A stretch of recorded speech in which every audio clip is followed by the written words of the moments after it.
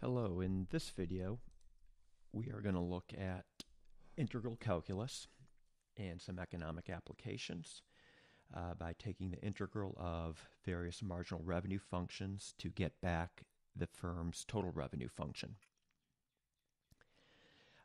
If you need more background on integrals and the rules of integrals, you should see my first video that reviews the basic rules of integrals and applies those rules to marginal cost functions. So, example 1, we're going to have a firm that has a marginal revenue constant at $100, so marginal revenue equals 100. We want to find the firm's total revenue function. One thing I note here is that the derivative of total revenue is marginal revenue. The process of integration is just the opposite. It can be viewed as the antiderivative. So the antiderivative, or the integral of marginal revenue, will get back to us the original function, which is total revenue. So using our integral notation, the integral of 100 is just going to equal 100q plus a constant. And I note here, and again I review this in more detail in my other video, the rule of integral of a constant is just going to be that constant times a variable.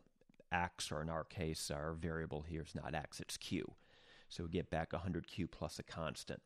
So therefore, total revenue equals 100q plus a constant, but we know something about total revenue. That is, when q equals 0, total revenue equals 0.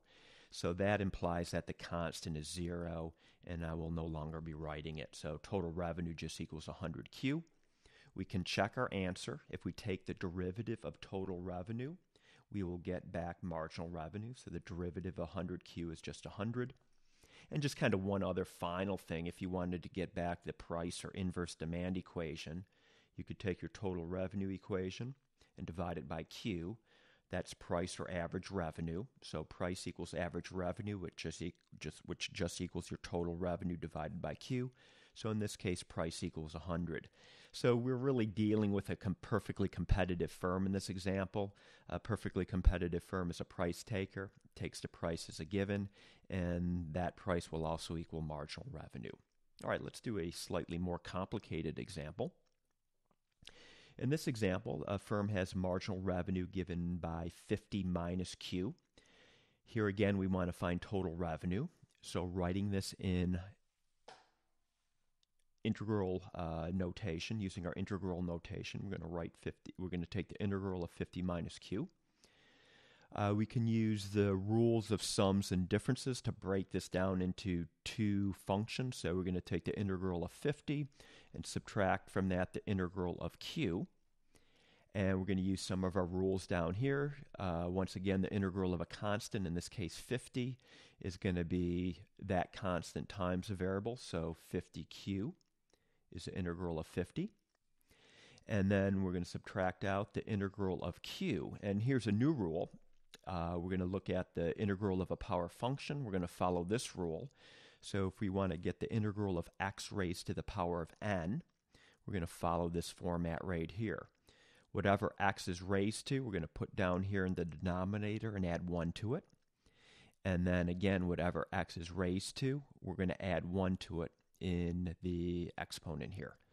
So in our case, q is just raised to the power of 1. So it's n plus 1, where again, q is just raised to the power of 1. So it's 1 plus 1. And then following the rule, it's going to be n plus 1. What is n? Again, in our case, q is just raised to the power of 1, so it's 1 plus 1. Now simplifying all of that, 1 divided by 2 is just 1/2. Q raised to 1 plus 1 is just going to be q squared. And here again, following the thing I mentioned on the previous slide, at q equals 0, total revenue equals 0, so we can just ignore the constant now. So total revenue will be given by 50q minus 1/2 q squared. If we wanted to recover the price equation, we can get average revenue. And in this case, taking total revenue dividing by quantity, we get the firm's inverse demand or price equation. All right, let's do maybe a slightly more complicated problem.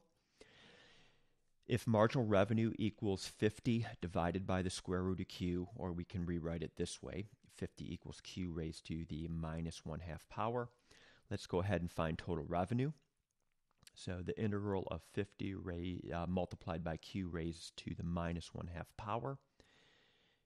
We can bring the 50 out in front here, and then just take the integral of Q raised to the minus 1/2 power. We're going to use the integral of the power function rule. So in this case, n is minus 1/2. So we got minus 1/2 here for n plus 1.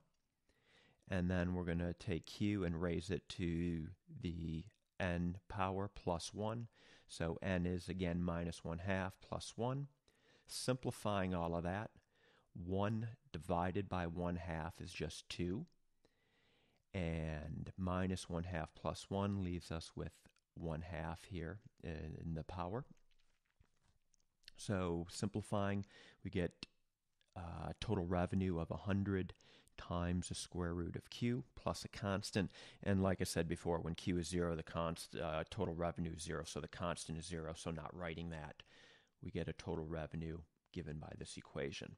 If we wanted to recover the inverse demand or price equation, just divide total revenue by Q, and you'd get 100 divided by the square root of Q. All right, I hope you found this video helpful.